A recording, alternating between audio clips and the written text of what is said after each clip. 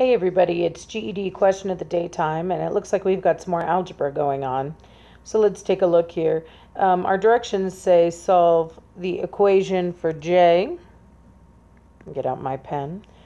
Solve the equation for J, and what they mean when they say solve the equation for J is they want you to isolate J or get that letter alone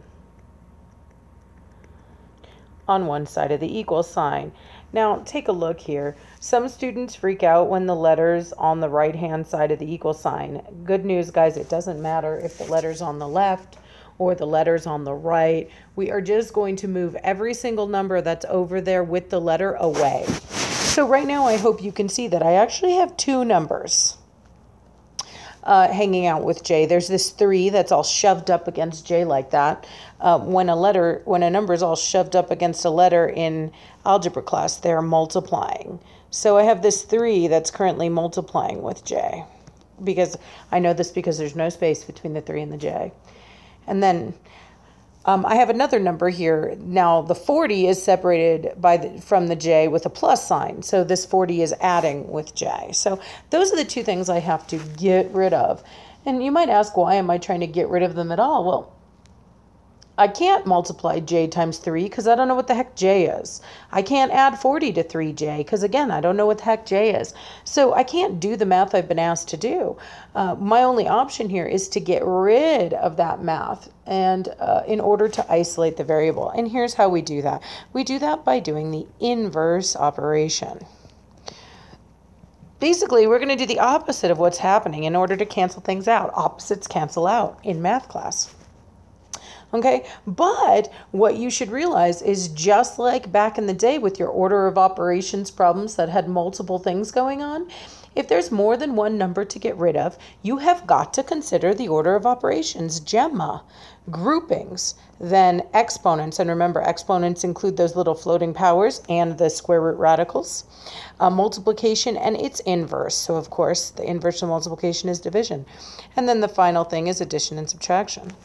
Okay, now you guys are used to gemma when you simplify, when you obey the symbols and do the forwards math, you would follow gemma in that order: groupings, exponents, multiplication, and its inverse, and then addition in its inverse. But solving is moving backwards. Solving is undoing math. Instead of doing it, you're undoing. You're doing the exact opposite of what you've been told to do. And because of that, when you're solving, you're actually going to need to work gemma backwards, work that order of operations backwards. So the first thing you should send packing when you're solving is any number that's adding or subtracting with J. Well, I can see that this 40 is adding with J. So that is the first number I am going to get rid of. I am going to get rid of the 40 first because I want to send anything adding or subtracting. I want to take the terms away first when I solve. So in order to do that, I'm going to need to do the opposite of adding 40. The opposite of adding 40 is subtracting 40. Again, the opposite of addition is subtraction. Now, the rule of equations is basically I'm allowed to do whatever I want. The day I got an equation, I could do whatever I want, as long as I kept the two sides equal. In order to make sure these two sides are still equal, I'm going to have to do the exact same thing to the left-hand side. As long as I do the same thing to both sides, the two sides will remain equal, and I'll be safe. So on this left-hand side, this is the math you're going to do. You're going to do 16 minus 40. Now, if I only have $16 and I go and spend 40, I'm in trouble. I just bounced my checking account. My checking account is down $24 because I spent $24 more than what I had. My equal sign is going to stay steady on this line, and I'm writing what I call the new equation. Sorry. I'm really rushing this lesson. If you have no experience at all in this subject, you may want to go back and watch my solving two-step equation lesson. I take almost 45 minutes to go through it really slowly. So if this is new to you, go ahead and check that out. But anyway, first I did my balance change. I did the same thing on both sides of my equation. And now I'm going to see what my new equation is after I make that change to the left and right hand sides. So on the right hand side, that plus 40 and that minus 40 are opposite. So they're going to cancel out. They're going to zero out. So this is, I have 3J I have 3j plus 0, really, but you and I know that when you add 0, it does nothing. So I just have 3j. Okay. Now I'm almost done, but I'm not quite done because J's not alone. J still has a number hanging out with him. Who's hanging out with J? The 3. So I've got to get rid of that 3 so that J can be alone.